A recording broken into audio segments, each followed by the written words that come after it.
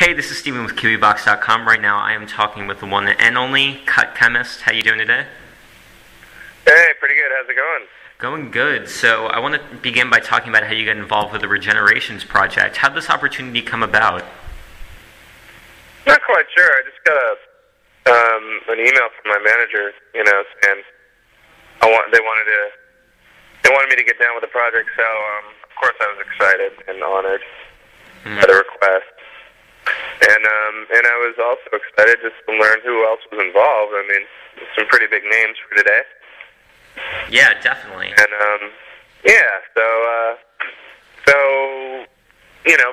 for both reasons, I want to definitely give it my all and kind of bring some turntablism to the table, because I didn't think anybody else that was doing, that they told me who was doing it. I didn't think I represented something unique in that respect. So I wanted to kind of bring that into the mix. Yeah. So it all worked out. Cool. Well, day in, day out, your remix appears on the album. Tell me, going into remixing the track, how did you approach it? Did you approach it any differently than you would on any other remix?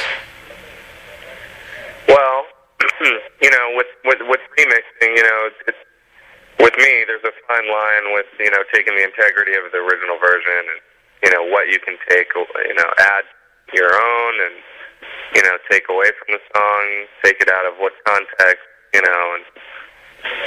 what elements you should use, stuff like that. So, and especially with Nat King Cole, I mean, I didn't want to, there's certain things that I felt like I couldn't do, like chop up his vocals so much that you can tell it's him, stuff like that. You want to kind of keep certain things intact, and then take it out of context and, maybe musically or challenge it maybe a little bit.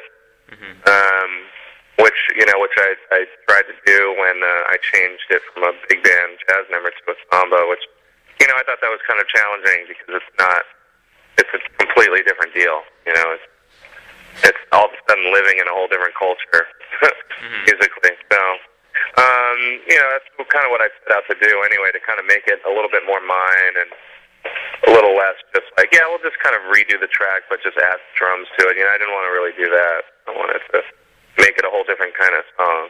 Yeah, well, the result sounds incredible. It's got a nice balance between that big band sound and that hip-hop edge. It's just a good balance of the two. Was it hard to kind of strike that balance, to kind of preserve the big band sound and just kind of add your own thing to it? Oh, absolutely. The big band part kind of still creeps through with the horns are kind of in there a little bit. But it's real sparse, it's not as rich with horns as the original. But the focus is more on the on the groove anyway in my mix. And definitely drums play a big role. That's why I picked the song in the first place, is because of the lyric 1,000 drums. So that's I kind of had to make sure the drums were going to be in there. Cool. Well, I'm sure you've listened to the entire album in its entirety. If you had to pick another track on this album that kind of impressed you the most or kind of stuck out from the rest, which one would it be? Oh, man. There are a lot of good ones on there. I think the Bevel Gabarica one, was it Brazilian Love Song? That is outstanding. That may be my favorite. Then again, the one with Nat King Cole that will.i.am did, although it's simple, it's really good. It's really effective. Like, I almost kind of want to. I almost feel a little misty when I listen to it. Well, just kind of just kind of expanding the scope to the whole project in general. What do you think this Regenerations album is going to bring or provide to the hip-hop community and beyond, maybe even to people that don't primarily enjoy hip-hop or urban artists or Latin artists? Just what do you think people will get out of it? Well, hopefully they'll get hip to a legacy that they might not know about, which that is Nat King Cole. Or maybe they knew about it but didn't really listen to the music. I'm definitely guilty of not knowing as much about Nat King Cole before the project as I should have. mean, I knew who he was, but I didn't run out to go buy any of his CDs. But now that I got to listen to a lot of this stuff, and listen to how people digest it as producers in the current music industry, it made me appreciate it a little bit more, and or maybe even a lot more. And so hopefully it'll do the same for people. I don't think it'll just attract hip-hop people, but everybody. I think everybody can get into this.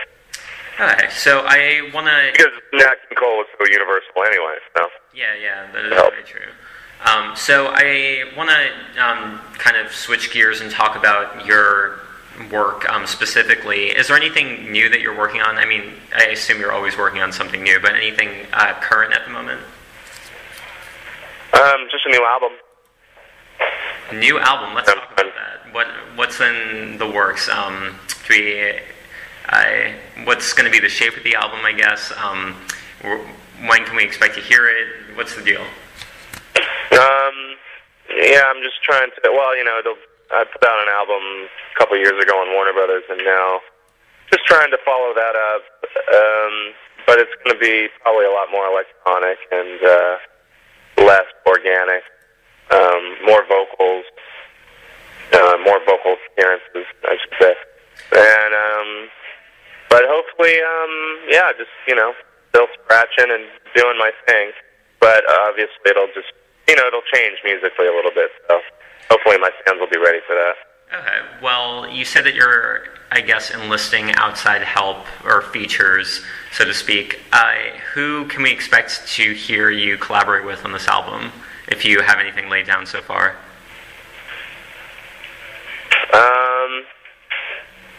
I don't know. I mean, there are always local artists. There's a really great MC that we've already done some songs.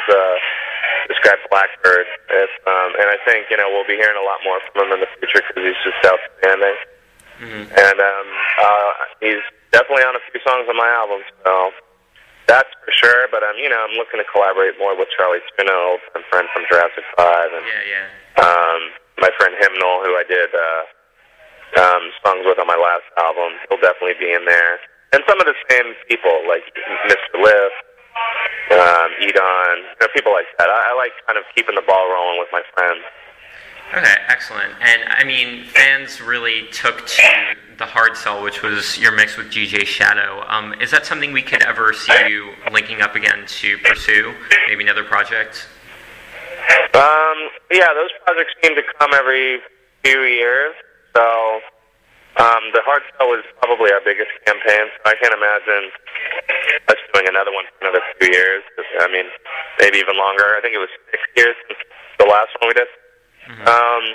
So just, be patient, and, we need to just kind of,